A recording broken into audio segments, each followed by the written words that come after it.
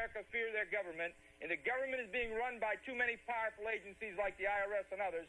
I think it's time the people take the country back through their representative government.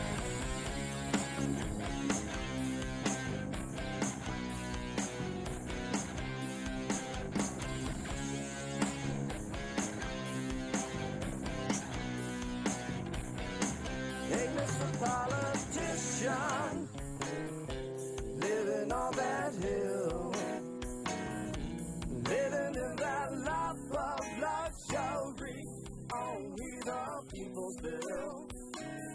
Don't have a clue how the other half lives, and that is a shame. It's time to stop the tyranny. You keep pushing through your bills. Going for revolution, going for it now. It's time to save our Constitution while we still got the guns in our hands.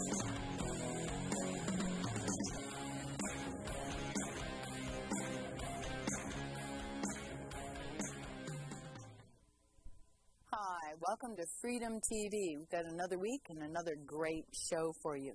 We're going to be speaking to Bob Ekstrom, and we're going to be talking about the unlicensed marriage, or how you can divorce the state.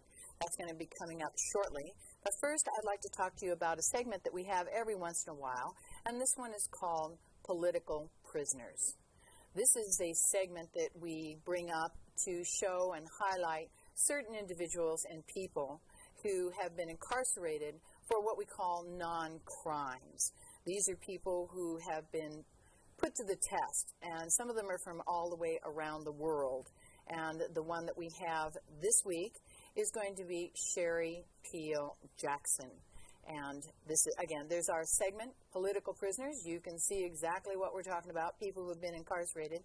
This is Sherry Peel Jackson, and we're encouraging people to go to the website and send an email, offer some support, either emotional support, find out where you can send Sherry Peel Jackson a letter. She was the person who was highlighted in Aaron Russo's America Freedom to Fascism, and she was a very, very courageous IRS person who stood up and said, show me the money. Show me the law. And she never did get the law. She fought this and has been in jail for quite a long time. So that's Sherry Peel Jackson. And if you can send her some support, send her, just an email or a letter, something that lets them know that we still think about her out here. The next thing I'd like to tell you about is something coming up next Saturday. This is called an open candidate call. This is sponsored by the Republican Party, but this is open to any party of any political persuasion, or even if you don't even belong to party. If you've ever thought of running as a candidate and we're kind of concerned about, well, how does this all work? What do I do? Where do I get the information? Come to this meeting. It's 2 hours, and you'll get every single thing you need to know to start a campaign, how to run a campaign, where all the rules and the laws and the things you have to file and report on. Everything that you're going to need is going to be in this 2-hour session. So, again, it's open to any political persuasion.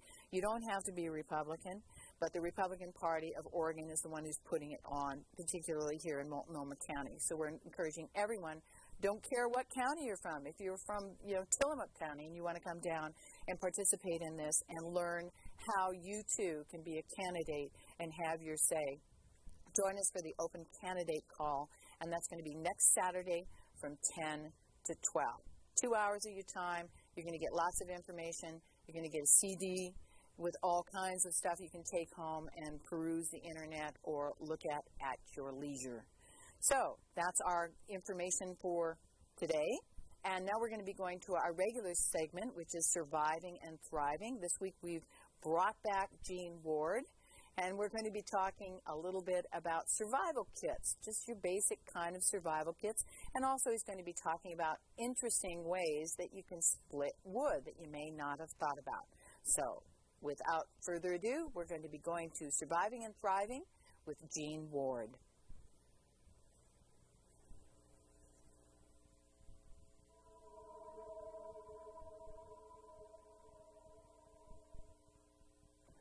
If you become lost, what you should do is stop and get control of those emotions. take an inventory of what you've got to work with. Get organized and develop a plan of action that's going to get you and yours through this night safely. Without a survival kit, it's going to be very difficult to get control of your emotions. The mind just doesn't want to work well when it's consumed by fear. What you're most likely going to do is to continue to try to keep getting back to your vehicle, even though you have no idea where that's at. The goal of this video is to show you that a small survival kit can keep these nights from becoming life-threatening.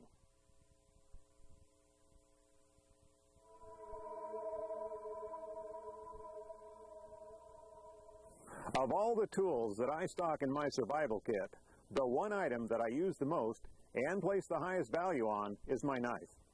The knives that I've been carrying for years are the Leatherman Wave and the Swiss Army Huntsman knife. The one item that both of these have in common is a good saw blade on it. Almost everything that I do out here, everything that I manufacture, everything that you see in any of my films, were all manufactured with one of these two items. I place such a high importance on knives that I actually carry both of these with me. Of the two knives, I give the Leatherman Wave a little bit higher marks.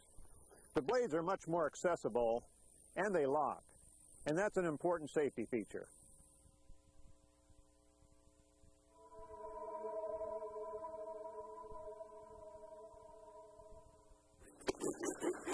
One of the really cool tricks I learned when I was down in Panama from the instructors down there was how to split a piece of wood like this using your knife. Saw halfway through the wood and just give it a good rap on a rock, and you've got a nice split piece of wood.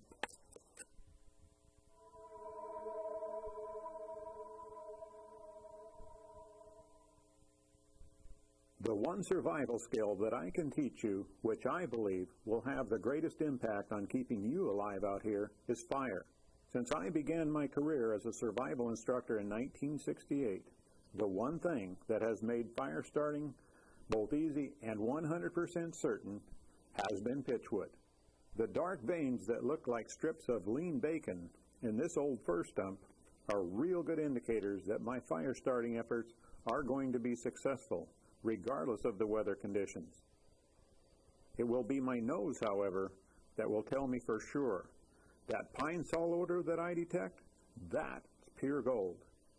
My approach to starting fires hasn't changed in over 30 years. First, I form a V with 2 arm-sized pieces of wood. This gives my small fire the protection it needs from the wind. Second, I scrape a small pile of shavings directly from the handle of my fire starting tool, which I developed in 2004. By holding the top edge of the attached scraper at a 45-degree angle and applying firm downward strokes, I can easily produce some excellent tinder. Third, I place the ferrocerium rod, also known as mish metal, directly over the pile of tinder and press slowly and firmly downward. If I'm fortunate enough to have found a source of pitchwood nearby, I will add several thin shavings just to kick it up a notch, so that when I add my handful of small dead twigs, they will ignite even if they are slightly damp. I cannot stress enough the importance of preparing kindling ahead of time, especially in wet weather. Several gradually increasing sizes of kindling will make the difference between success and failure. In addition to being one of the most reliable fire starters on the planet, the SOS fire starter can also be used successfully by survivors who have been injured. The SOS fire starter can easily be used one-handed if you have a saw blade.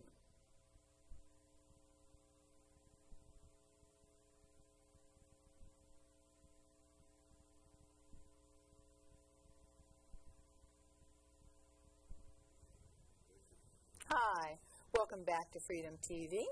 Hope you enjoyed that little segment of how to survive in the forest or the woods.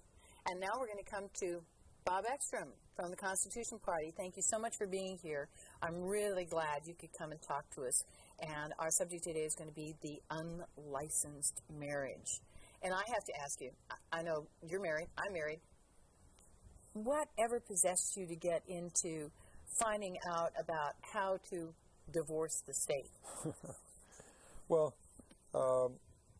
like most people, when my wife and I decided to marry, it was because we loved each other, not because we loved the state.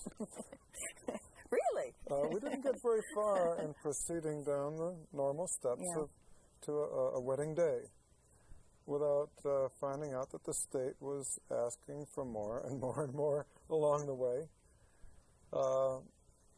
Our wedding ceremony went off pretty much as we had planned it, with a lot of emphasis on the spiritual basis, our personal relationship, love for each other, friends and family surrounding and witnesses there. But when it came time to declare us married, I was somewhat stunned when the pastor said, "By the power vested in me by the state of Oregon, I now pronounce you man and wife." All of those other elements to what was really behind our marriage and our understanding suddenly was set aside, and it was the state of Oregon, front and center, saying, okay. Now you're married, we said so. Yeah. So, well, that's a pretty good reason to get involved. And as time goes by, I doubt that any married couple fails to notice the way that the state inserts itself in family life today.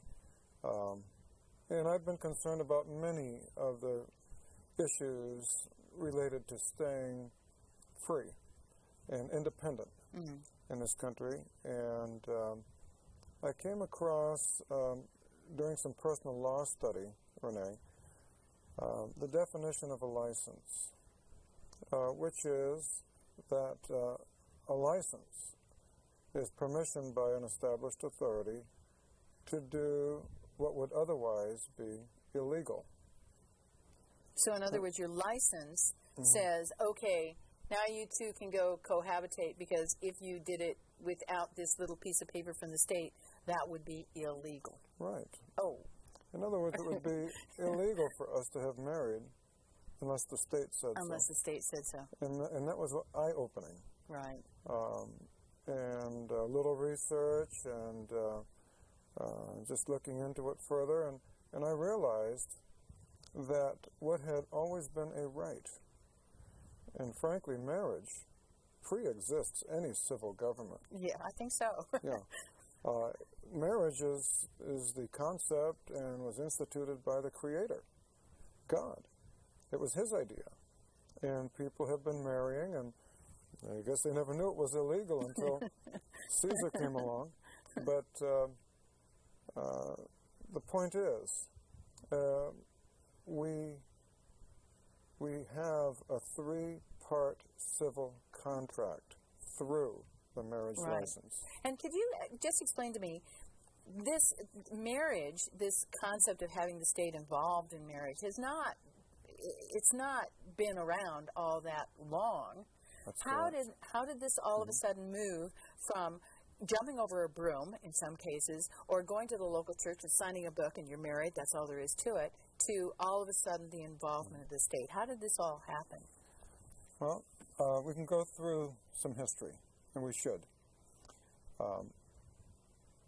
But frankly, the trends, and more citizens need to become aware of this, that the state is progressively extending itself into every possible area of life at the expense of our individual freedom. And unless it's stopped, we will find it doing things it never did before on a continued basis. And its involvement in marriage is that way. Because it was allowed, because the state was allowed by us to position itself this way right within the family structure of husband and wife and children. Hey, it's happy to do it, and now it tells us that we can't marry without its permission. Marriage, of course, started with Adam and Eve. Right. But I mean, the thought of having a license. Now, I was told one thing, that it had something to do with after the Civil War. One of the things that they thought about was, oh, beauty, let's try and keep track of any black people who marry white people. And so Okay. we'll keep track of that by issuing a license. Is Well, that true? that is true. However, even prior to the Civil War, and if we're going to talk about American history, I'd like first to mention that marriage, of course, started with Adam and Eve, with God deciding that the proper mate, he created a woman for the man, and marriage began. Down through early history, we see that marriage was conducted by families agreeing, okay, I have a daughter, you've got a son. Right, so they kind of agreed between themselves. Yeah. No ceremony, no civil authority. So originally there was actually not even a ceremony. Right. It was just kind of a contractual agreement between people. And an intent to marry. Right. It wasn't just simple cohabitation, it was an intent to marry. Frankly, that behavior for people joining together in marriage right through the Middle Ages was the norm. Right. And that's all stations of life. Whether, you were a peasant in the fields or you were, the king and queen. Right. So it's basically, you go to the book, you sign the name, you agree, and everybody's happy. And then I think one of the first instances of law being established to regulate marriage, the Council of Trent, which was the Catholic Church government, established that marriage wouldn't be recognized unless a priest oversaw it. Oh, so that's the first... That I know of. The first beginning of, okay, some kind of authority has to sanction what you're doing, otherwise it's not legitimate. Right, and then for the Protestants, the British passed a Marriage Act in 1753 that said that marriages wouldn't be recognized in England, Scotland, Ireland, unless it was overseen by one of the Church of England prelates. Right. So, while common law or unlicensed marriage is still, or very much ongoing, we had the beginnings of authorities stepping in and saying, well, we're going to take some control over this thing. Right. And you're going to have to get our permission. But in the colonies, that Marriage Act didn't apply. Unlicensed or common law marriage was very much the case, the norm, and continued that way right on up until, I would say, the 20th century. But licensing of marriage did exist in exceptional cases. And prior to the Civil War, because some people weren't permitted to marry by the churches that oversaw, conducted ceremonial. Oh, right. So it was the church saying, well, we don't condone, like Catholics and Protestants getting married. Right. They couldn't get married, so... Black's Law Dictionary talks about the marriage license with regard to those who wanted to intermarry. Now, suppose it was racial intermarrying or different religious faiths intermarrying. If you wanted to do that, you were no longer in a place where you could get somebody to marry you in one of the churches. Oh, I see. And so the state issued licenses for that. Right. This is prior to the Civil War. After the Civil War, one of the earliest cases is where a previous slave owner wanted to marry his previous slave and needed a marriage license for that. And so we see the definition of a license being permission to do something that otherwise would be illegal. That's how it got started. But today we have states now that have passed laws, and most of them have just come into being in even the later part of the 20th century, where the state is saying, without a license, without doing this our way, we will not recognize marriage. In 2007, one of the states that had not regulated marriage, forbidding people to marry or to have marriages that were recognized without license, did that. Idaho was the state in question. But today, there are 9 states, and then also the District of Columbia, Washington, D.C., where common law or unlicensed marriage is still available to the citizenry. Right. And with the licensed marriage, one of the reasons, as I understand it, that they demand that you have your little license from them is if you go to the state and you need anything, like if you need food stamps or if you need social welfare or any of these things from the state, that's one of the reasons that they demand that you be married by their rules. Is that correct? Right. And then that sort of goes on to how do businesses get involved in this? Because businesses have a choice to whether they're going to recognize a common law marriage or not. But a lot of them, like the insurance companies and things like this, demand this certificate from the state. They won't take your word for it that you're a common law married couple. The trend in modern life has been for centralization of all things. Right. And of course, if we're talking just basic constitutional principle, where decentralization was our original plan in this country, we never were supposed to have a federal government with so much power vested. Right. But we have arrived there. Right. What with insurance companies, as you mentioned,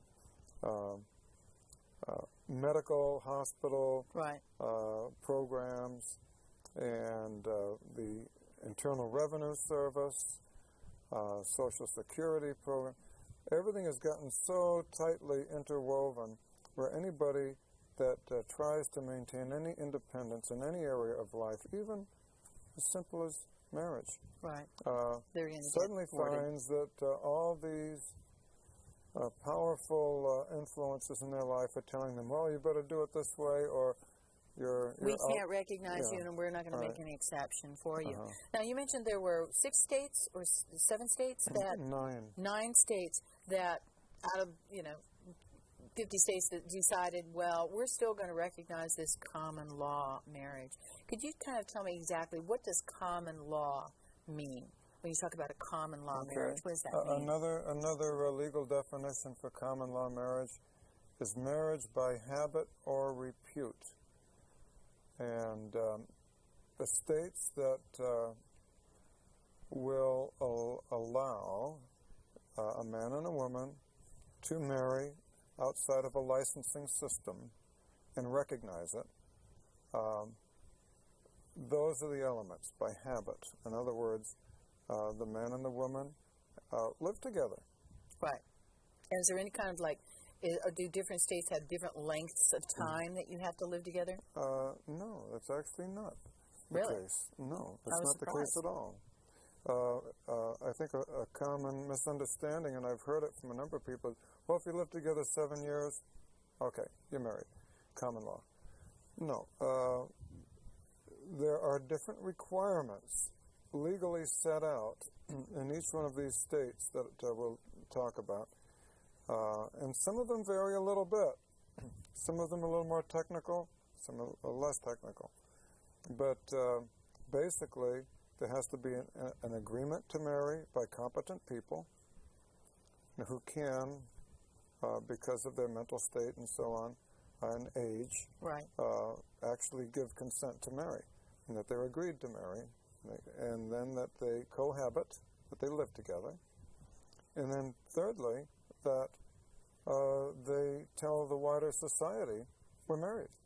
This is my wife. So there's just basically that's my husband. 3 things that you need to do to consider to be a common law marriage. So that's make an agreement between yourselves, live together, and then present yourself to the wider public as being a, quote, married couple. So that's it. Basically. Okay. Well, that's pretty basic.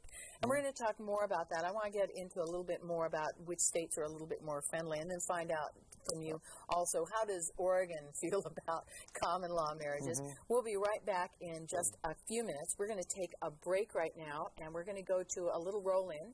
This is a controversial roll-in. I've had people tell me, I don't like it, and I love it. So you make up your own judgment. I don't agree with everything in this video, but I do like the idea of presenting the ideas. I'm not afraid to present things to you that I may not agree with totally. This is called the Second American Revolution. But whatever you think of this video, I can guarantee that you're going to find something within this that is going to tweak your mind a little bit and make you think. So with that, we're going to be going to the Second American Revolution.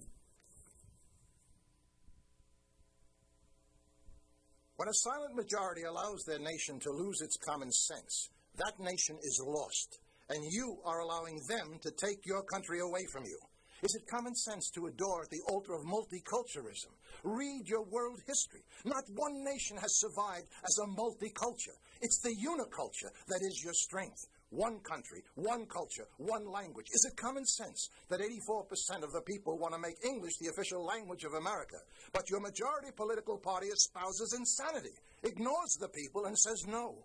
Is it common sense that 53 countries, mostly in Africa, have declared English to be their national language, and the party who declares we will unite you says press 2 for Spanish?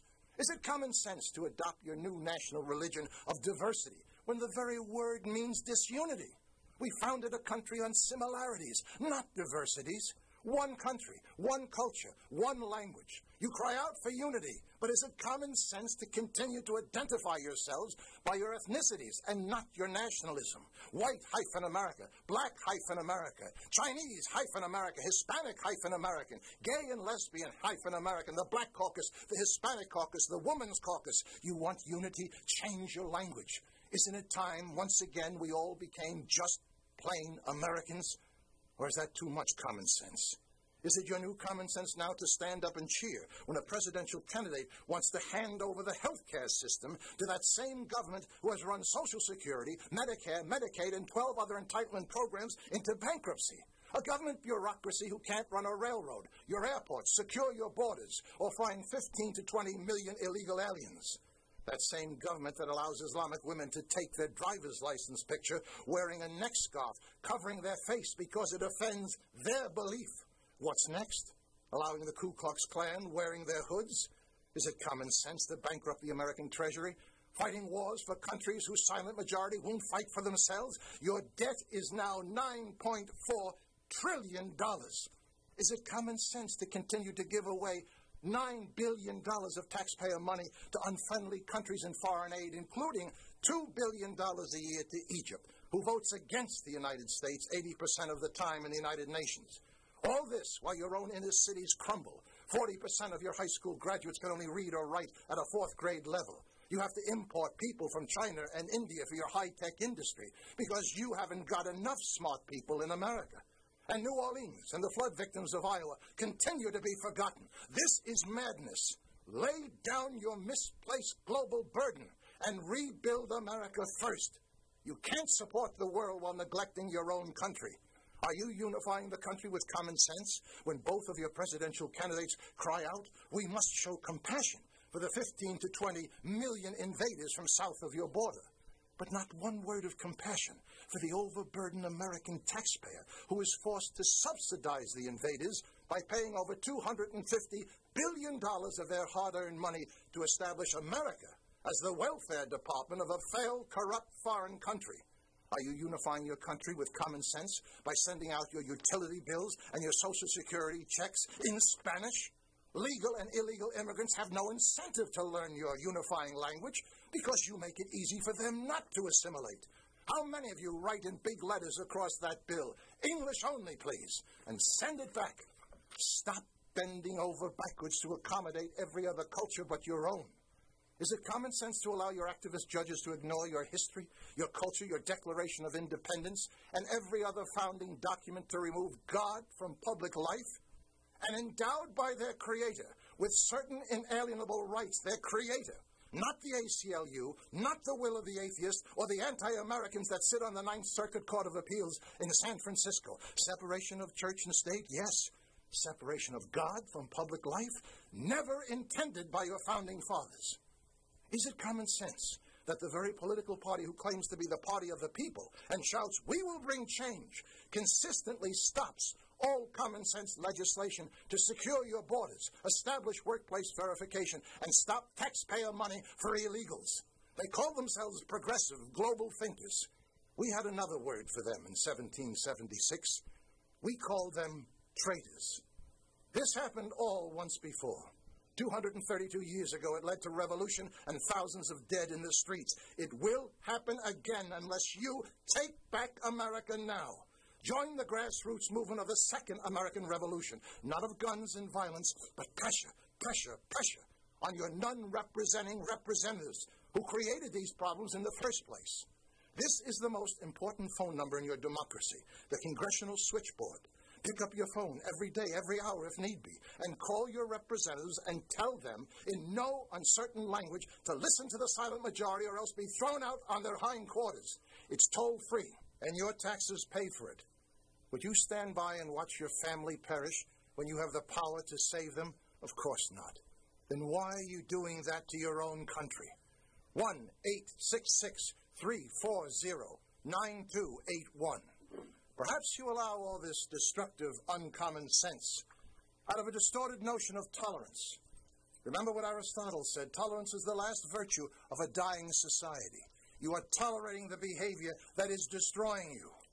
This wine was once rich, highly desired and admired. But when you dilute it with enough water, it stops being anything. Take back America now. Choose to be part of the Second American Revolution. Pressure, pressure, pressure. No presidential candidate, no political party can save you now. Only an aroused citizenry will turn this uncommon sense around. And he or she who does nothing now is helping them to destroy America. My name is Thomas Paine, and I approve of this message. I only hope to God you will too. Welcome back to Freedom TV. I hope that got your blood boiling a little bit in one direction or the other. At least you can consider yourself awake now. And we're going to talk some more about the unlicensed marriage. And I'd like to get into some of the states and what they do in regard to giving people the option of having a common law marriage. What are some of the things that the states do, and how do you go about having this kind of a relationship? Well, I have downloaded, and other of your viewers can do the same thing very easily by going to common law marriage and doing a search. You'll find many websites come up, and among them the different states that provide common law marriage. Right. We'll have affidavits, such as this one from Ohio. Okay, so this is I'll hold this up and people can look at this.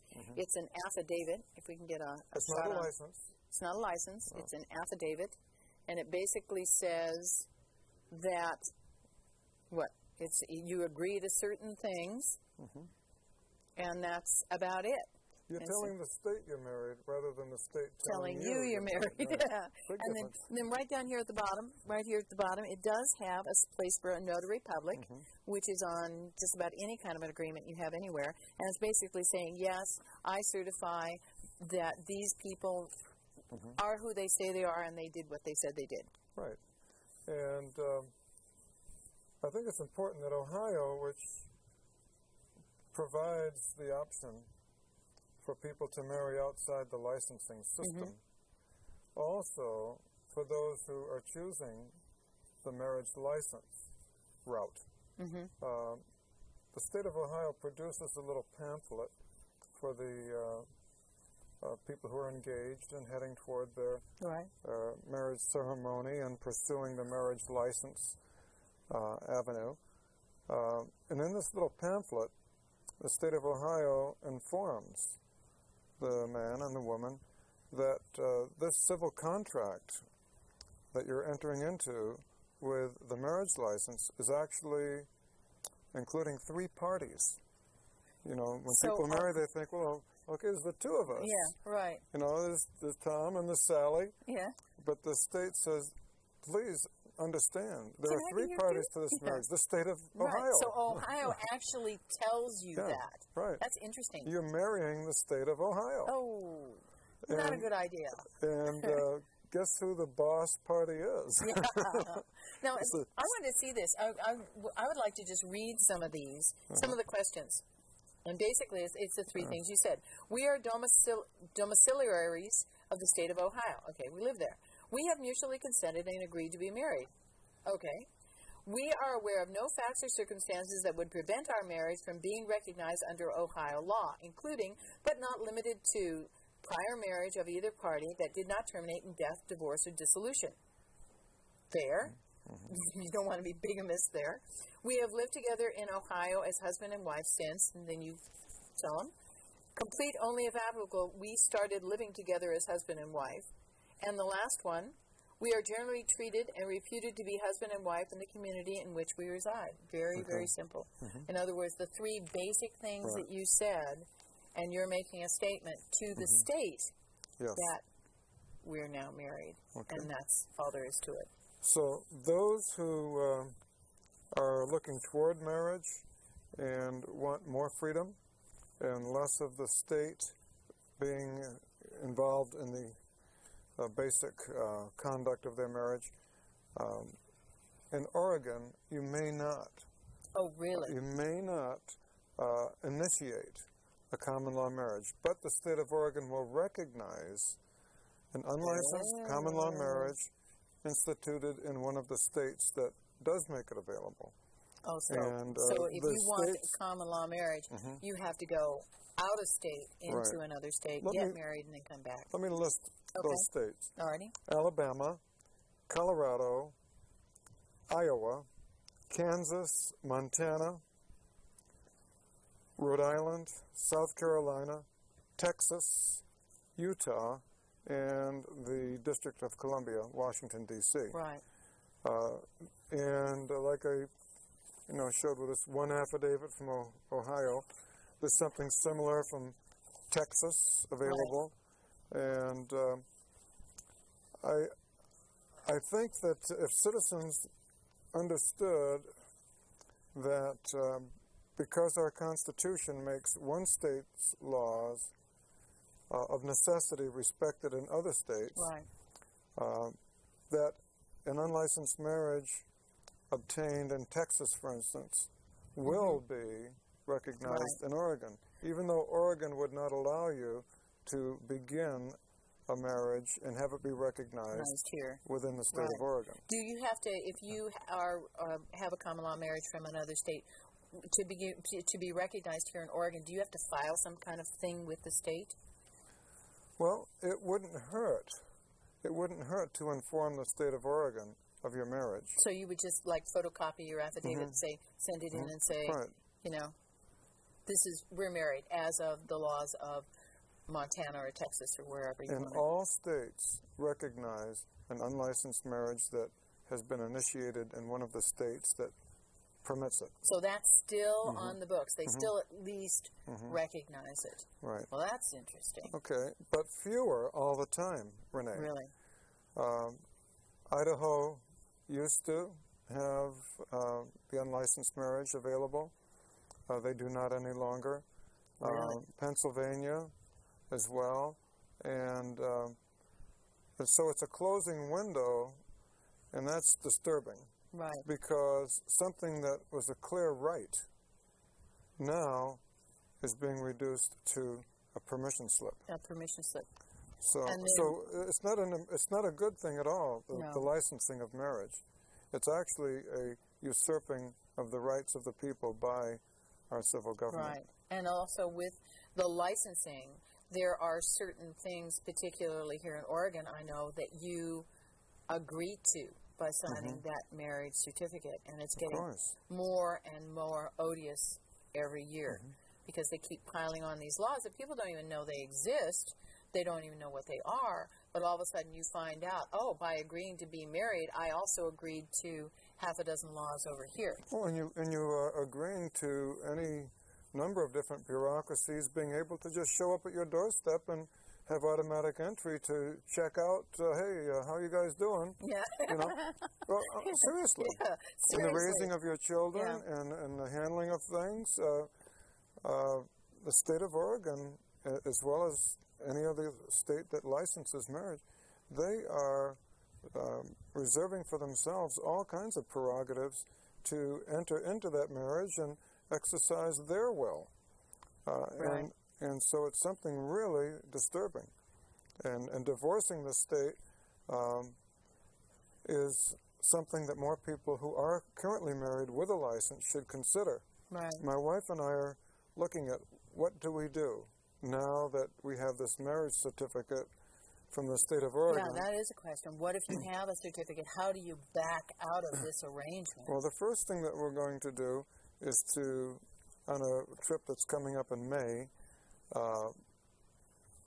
we're going to Alabama. We're going to go ahead and file the affidavit because we'll be living there. We'll be cohabiting there. We're going to make it plain in every way. In fact, take out a little public notice in the newspaper. Right. Okay. And you don't have to. There's not like a time limit. It's not like you have to be cohabitating for 2.5 months or something. So as long as you're together and you're cohabitating and you take out a notice in the paper, hey, we're living as husband and wife and we want everybody to know that, then that satisfies the agreement for Alabama. Right. And you can get a common law certificate there. And all states do provide recognition for, any of the things that they give in the way of powers, abilities to people who have their marriage license. They're also required to yield and give to people who have a common law marriage. A common law marriage. That's instituted in another state that permits it. Right. So Now, we're just going to go step by step with it. Right, and see how that works. We're very sad that we have fulfilled that old German proverb, we go too soon old and too late smart. Yeah, too soon old and too late smart. Yeah, because now you've got to back out of that thing. Well, we're going to come back, and when we come back, I'm sure some of the people in the audience will have things that they want to ask you questions about, which are great. And we're going to take a short break and go to another roll-in. This one is called Demographic Winter, which is kind of an interesting idea and look at this concept of overpopulation. There are some areas where overpopulation is not the problem. In fact, the problem is people are disappearing. Whole cultural groups are just going away because there's not enough people in the area to sustain them. So we have a look at this really interesting video clip of a full-length movie. It's called Demographic Winter.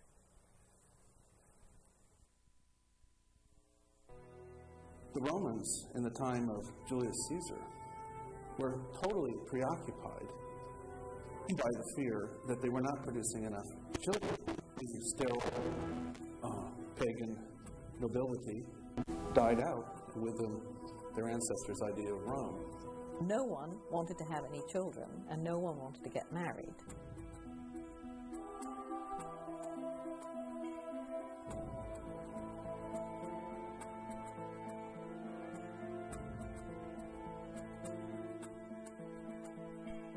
Catastrophically falling birth rates, well below the replacement level. It's entirely possible that the French will disappear. There will be no native-born French that come from the traditional French population. What's some call the demographic winter of Western societies.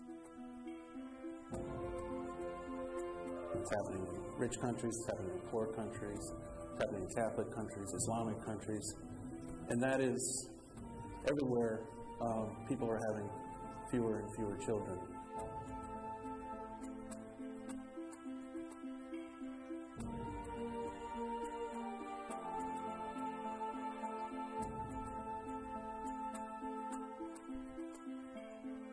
Never in history have we had economic prosperity accompanied by depopulation. When there are many too many old people and not very many young people to work and to look after them, which is what's on the books now. Mathematically speaking, you're going to have economic collapse. There won't be enough people to run the trains or pay the taxes. For those of us who were raised to believe in the teachings of Thomas Malthus or Charles Darwin, for example, these trends are very hard to absorb. And for such a small nation as Latvia, it might even endanger the survival of a nation. The only way you can sort of preserve the theory is to say, well, certain kinds of human beings are on the way to extinction.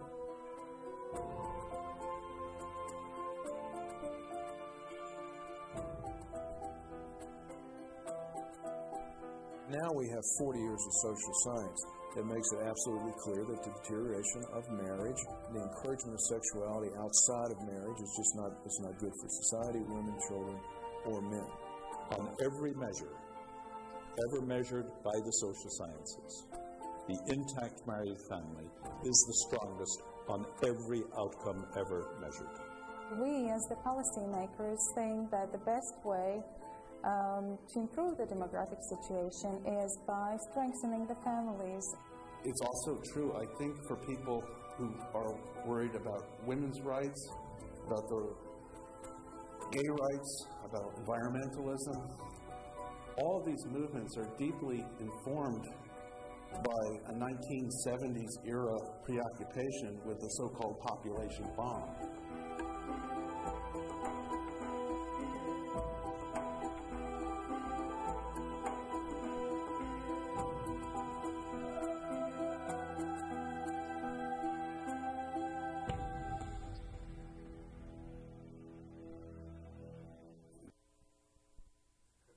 Hi, welcome back to Freedom TV, Provocative. And I hope you have an opportunity to explore this idea that maybe the idea of overpopulation is not exactly accurate. Well, we're here with Bob Ekstrom, and we're talking about the unlicensed marriage and how to divorce the state, which is great. And I did have a question I wanted to ask you. How does a common law marriage work if you're having like a prenuptial agreement? Say one person has a whole lot of property and another person doesn't. And if people have questions, if you have questions about, please do call in. The numbers will appear on the screen, and you can call in and ask Bob whatever question you want to. So tell me a little bit about that. How does that work together? Okay. Prenuptial agreement. I see no reason why such a thing couldn't be part and parcel so long as it was written out and agreed to by the two parties. Right. Regarding their own entry into marriage without the state. I see no problem with that. Divorcing the state, always a good thing. Anytime we can. Anytime you can. Any way you can. Any way we can. But on that word of divorce, people don't marry to divorce, first of all. They marry to be together. And I think it's important to recognize, and I saw this in my research, that the marriage licensing, regardless of what state, they all seem to have it, have prenuptials in the licensing dealing with the dissolution of the marriage and providing for when there's divorce. Yeah, I always thought that was And since really we've had licensing as the norm, Renee, the divorce rate has gone through the roof because you're providing for it ahead of time. Yeah. With an unlicensed marriage, with a common law marriage, there's no provision for divorce. If you want to divorce, well, you certainly can divorce, but you have to then break some legal ground to do it. Right. And I think we have a call. Do you have a question for Bob? Yes, I was wondering, you talked a lot about the state's relationship with common law marriages. What about the federal government?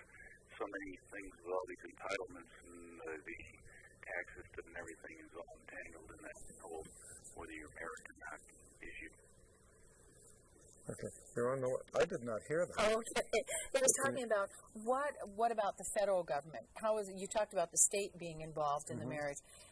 Is yet the federal government a fourth party to the marriage? No. No. Not that, as far as I know.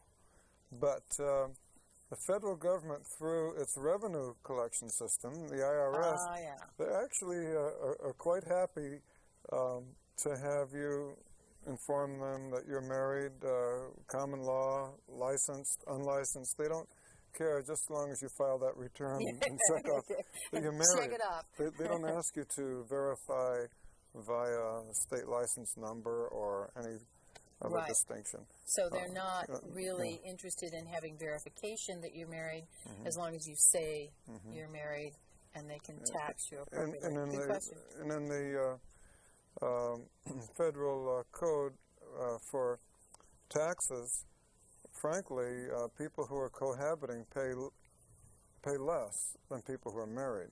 Oh. So they're happy to have you be married. You pay more. There's a marriage penalty. There's a marriage penalty. Yes. So now also what I'd like to talk about is with children. Now, in a common law marriage, is there anything different that people have to do when they have children? Or, like custody of the children, or, responsibility of the parents, rearing of the children? How does this work? Good point. In fact, this is one of the reasons that I became very interested in the whole matter. The raising of children with the marriage license. The children are actually acknowledged up front when you sign your application for a marriage license. It's acknowledged up front that the children forthcoming from the marriage are the charges of the state.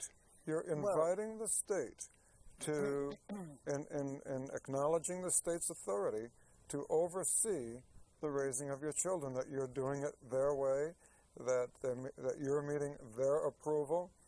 Now, in today's overweening bureaucracies, I wouldn't say that even couples that don't have a marriage license are immune from having the State Department of Health and Human Services Children's Division show up and say, okay, hey, somebody said something about something, and we're here to check it out, and here we come, and we're taking your children away, and when we've cleared everything up to our satisfaction, we might bring the children back. Right. This could still happen, but you haven't signed on to it like you did through the marriage license. With the marriage license, there's a provision. Oh, yes. Boy, I'm going to have to go back and read what we signed. But you are inviting the state of Oregon to be an active, involved part of your marriage. You just got to take a look at it as a legal document. It's a civil contract between, like the state of Ohio says, three parties. Tom, Sally, and Ohio. And if the state of Ohio is willing to actually tell you that up front, that's a pretty good indication that it's true. Whereas in Oregon, especially with jury nullification, they don't want to tell you about that either. And there's a lot of things in Oregon that they don't want you to know, so they just don't bother telling you. And that apparently is one of them. And especially with the children, that's interesting. I didn't have any idea that it actually brought in the children to that degree. And the state, through the marriage license and the laws surrounding it, reserves its authority to divide up property when there is a separation, divorce, and so on. And so the state can actually step in and say, oh, well, we don't like how you're separating, you're dividing up the property. We kind of want to have a say in how it's done. Whoa, that's kind of heavy. So you are literally inviting the state as a third partner. You are protecting your freedom and your rights in a huge way when you do not use the marriage license for marriage. Right. This is, I don't know, you could look at this as a form of bigamy because you're inviting a second person into the marriage. It's like bigamy or divorce the state. But it's not funny. No. It's I'm joking about it, but seriously, it is not funny. Tragic. Yeah. It's a very tragic thing. So, and people find out about the tragedy too late. They say, oh, well, marriage license, I guess this is what we have to do. But then, when issues come up down the road, it's too late. It's like joining the Army. Yeah, You've signed away your freedom. Now, is there a particular age that you can enter into common law marriage, or is it like 16, 18, you have to be 21?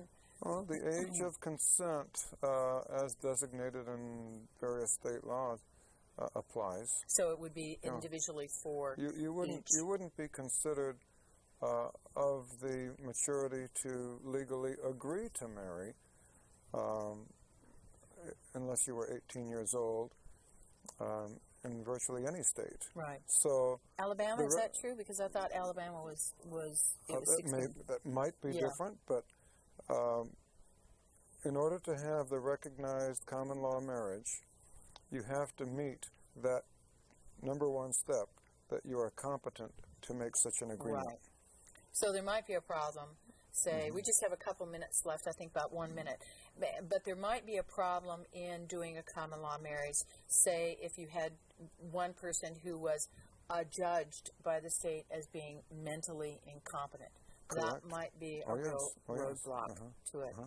Okay, so there are things that you have to fulfill and hoops you have to jump through, but apparently it's a lot less than signing the marriage certificate. Well, Bob, I really, really want to thank you for coming and explaining this to me, because it's been something that I've had a real great curiosity about, and you've really kind of opened up the door to realizing, gee, it's not all the fun and games that it was thought out to be, and that fulfilling the requirement of being married by the state to fulfill other requirements may not be the best option. So thank you again for coming and sharing this with us. It was a pleasure. I really appreciate it. Well, thank you for being with us on Freedom TV. We had a good show today, and we're going to have a better show than you can possibly imagine next week. It's going to be another local organization that's very, very well thought of in the eastern districts out there. It's called My Father's House. Very unusual people, very, very dedicated. So join us next week on Freedom TV. Thanks for being here.